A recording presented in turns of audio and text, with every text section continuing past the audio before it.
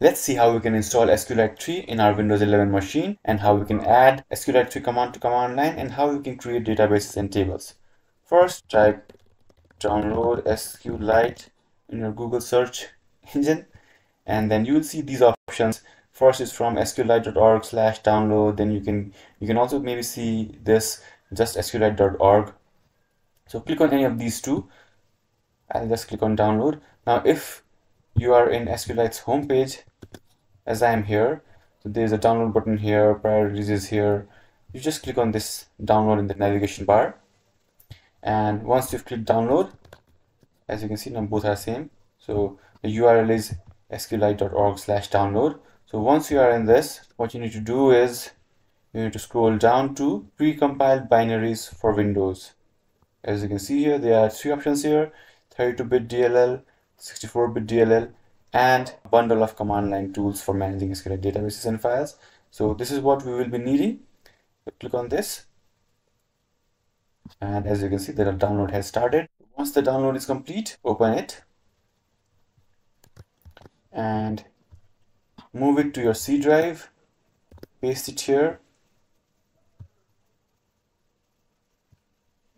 Okay, now you can just right click on it and extract it.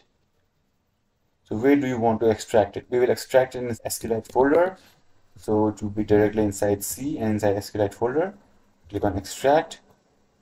As you can see here, it is extracted. On double click, there's another folder inside here. So what we can do is we can select all these and we can move all these outside, remove this folder since it is empty now. So we'll just delete it. Now we have the required things inside our SQLite folder. Now if we open command prompt and if we move to this SQLite folder, as you can see now we are inside SQLite folder. If here we type SQLite 3, now we are, where did it go? Now as you can see we are inside the SQLite command line. Here we can type SQLite commands and make databases and stuff. So it's an error, it's not help, it's .help.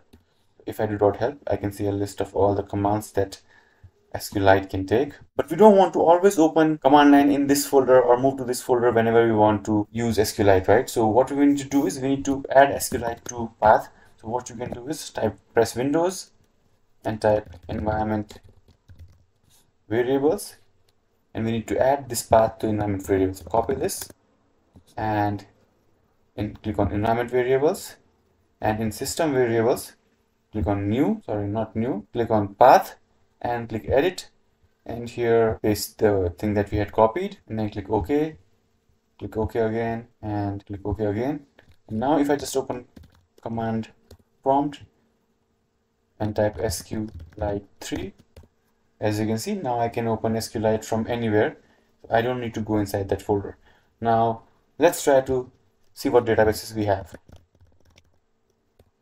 As you can see here, we don't have any database right now. Let's say we want to create a database here. So how do you create a database? It's pretty simple. What you do is first quit. Now you're outside of SQLite terminal, as you can see here.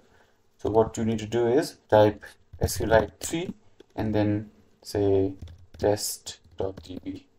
So now this test.db is created and we are inside SQLite and this database is selected. So what you can do is do .tables, and as you can see there is no tables. So let's see how we can create a table. So we can create tables, create table users, and let's say we just need an ID now, and ID needs to be integer and it will be our primary key.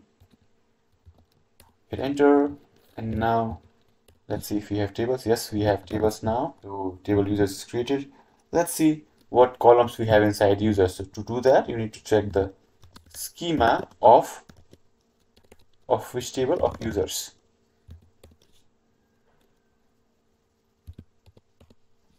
As you can see here, there's just one column in users. There is ID and it is integer and primary key. If you have any questions, let me know in the comments below.